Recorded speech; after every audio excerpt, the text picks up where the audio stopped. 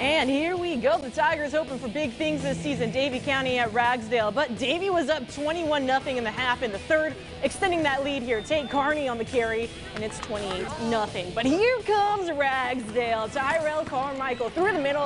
That erases the goose egg on the board for the Tigers. But that didn't faze Davie County. Check out this perfect pass to Jack Reynolds.